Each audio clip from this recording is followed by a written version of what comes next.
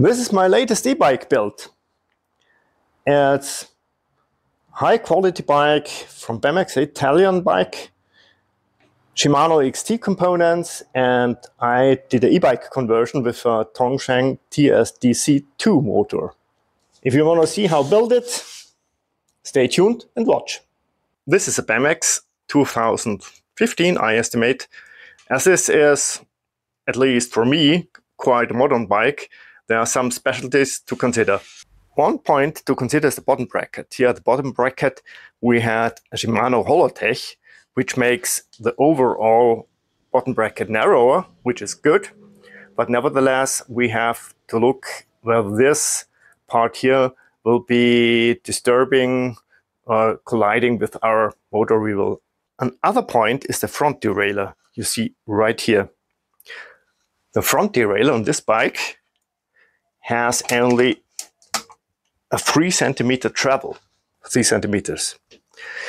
And my experience is if you want to have a Tongsheng motor with 2 chain rings, you have to have a travel of at least 4 centimeters.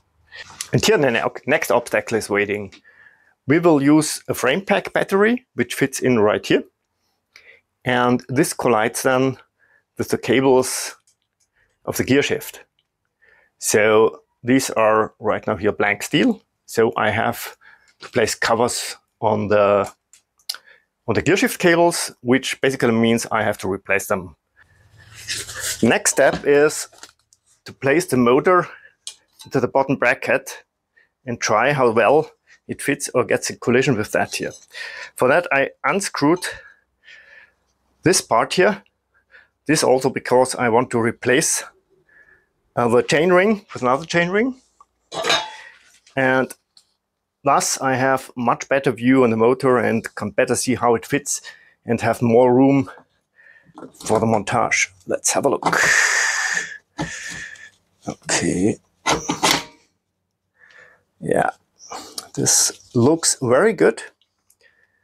It can't be seen from here, but I'm very close to this here. But I think it fits well. So the bottom bracket, the slim bottom bracket is in this case no problem. Maybe we are a little bit in trouble here. As you see, this screw touches the frame, and if we go down, there is some space, and then it touches the frame again. So our task is to find a position of this counterpart here,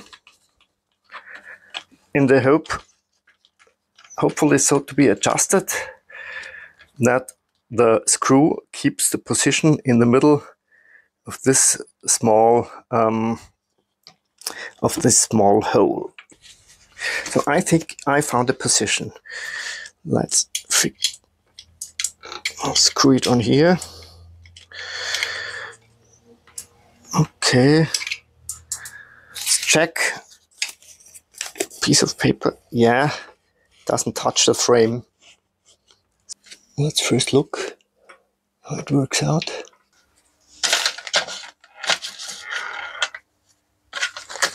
Good, next step is to mount the securing plate with the washers. Yeah, this looks very good.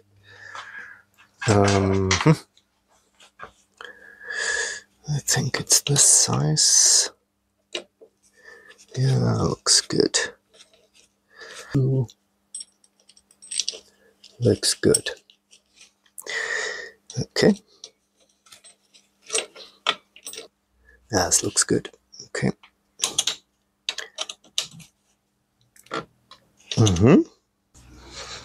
Okay, we'll take a little bit of grease. Yeah. Put it around here. Down here a little bit. Yeah. Take the securing. Large nut. Yeah.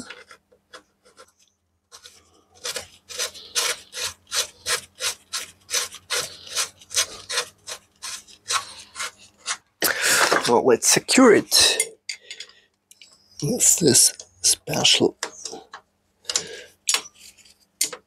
ring here.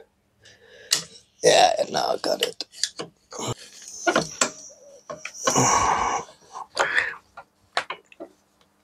Now let's finish this part here. For that, we take this down here. It's already pre-tightened. Okay, move it in here. So tighten this up here.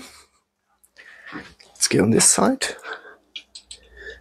Okay, no room. No, it works. Works well.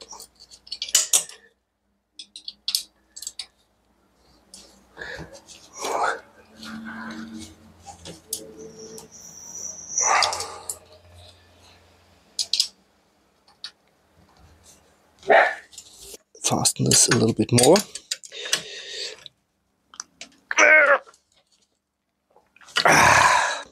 Yeah, I think the motor fits very well. Let's make the paper test on the rear here. Right now, this screw, yeah, the screw touches the frame, but I would say no problem, no problem. The loose screws, never.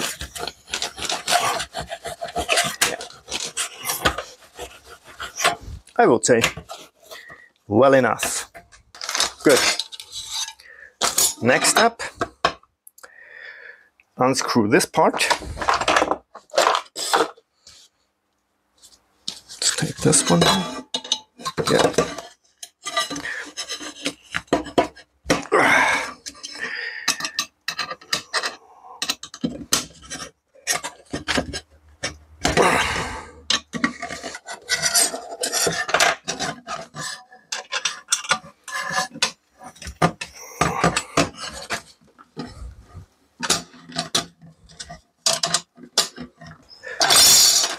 Okay, with a little bit of difficulty, I removed all the screws. This is just an aluminum plate, protection plate. This is the center part where the motor torque starts to grab. This is the chain ring, which is a little bit offset. And that is what will mount instead of that. A 34, and you see it exactly fits. Good. Here we have one small problem. Where to place the stop? I don't know. Let's guess it and have a try. Because this should be placed where the crank arm is. Don't know, we try it, just try it. Let's have a look, and if it doesn't work out, change it. Down, go there.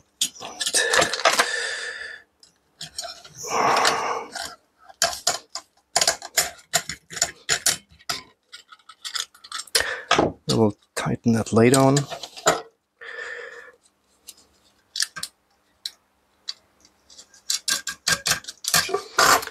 Okay, we're done. This is a two-fold chain ring. Looks very nice. Let's place it on the motor and let's see how it fits. So this is the motor part here. And we move like right now. This looks nice. I like it.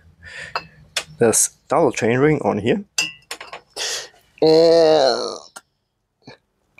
where do the holes, the threads match? Right here. Here's the stop. And what we see is that the crank arm has a considerate distance to the chain ring. So the stop is of no importance. Could be wherever. Now comes the threading part. Let's have a look where the chain will fit. Especially on the small chain ring.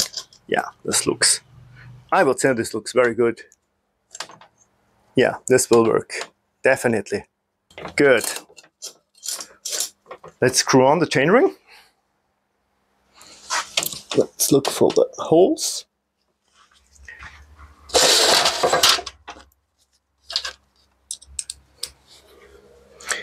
and screw it on again. Now let's check whether we have any chance to get it working with the front derailleur we have. No, the inner plate of the front derailleur moves until 3 centimeters, and we have to have at least those 4 centimeters to get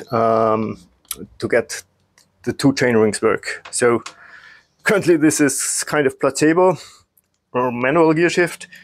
So we have first to look for the appropriate front derailleur. But nevertheless, we will leave it on, as I think there are derailleurs out there, and we will get it work someday.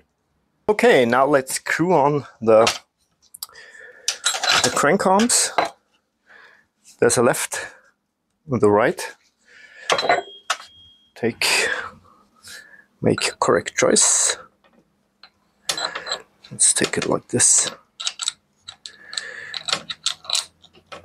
Now let's secure that.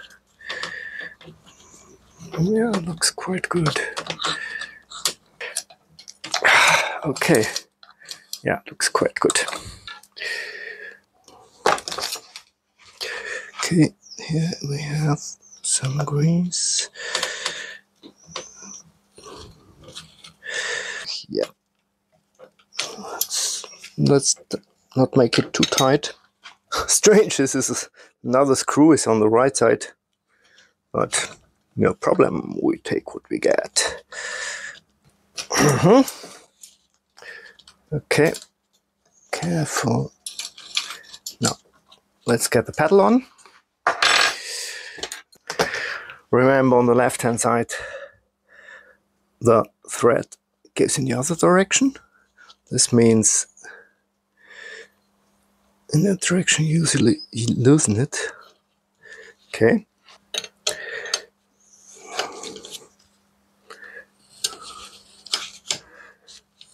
Okay. Right now you see also on this side the replacement cable, the cover which covers the gear shift cable, and sorry for the messy background, but you see it's a nice cable. So right now I can take here, I can bind it to the frame. Now it's time to get the battery in. Here you see the battery in. I have already fastened right here and here. This looks quite good. Okay, and you see the straps are flexible, so I will move this out, put it in here.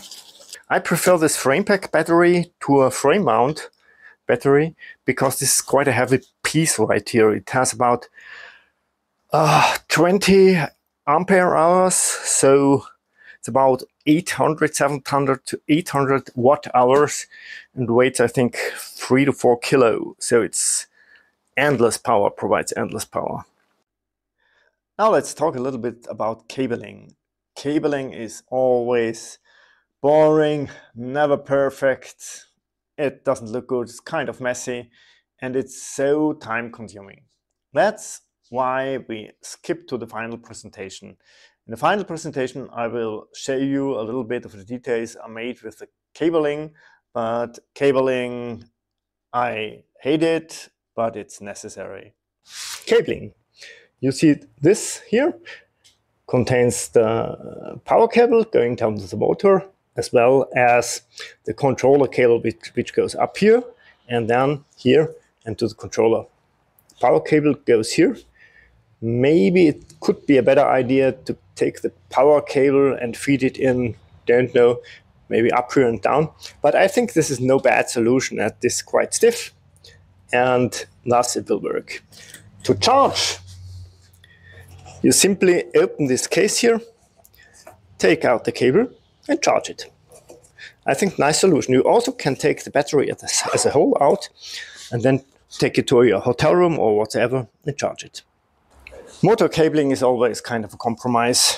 You see down here, this cable holder, this spiral tube here, holds the cable for the speed sensor, for the steering unit, and the power cable for the motor. They all three go up here. The cable for the sensor, for the speed sensor, then goes out of that. Here is the plug, it goes back here. The other two, I managed to get it through this hole right now, right here, and get them up here and up to the battery case and to the control unit. I'm not that happy with that because this is a little bit close to this, but I also don't like to shorten any cables. And I think regarding that, this is quite a sensible solution. I think it will work. It works, but I think it's quite good and will last a long time, maybe forever. Yeah, here you see the access cable, some access cable from the gearshift cable from the front derailleur. The point is I have to replace the front derailleur, as this front derailleur isn't able to shift the chain to the outer chain ring because that's too less travel.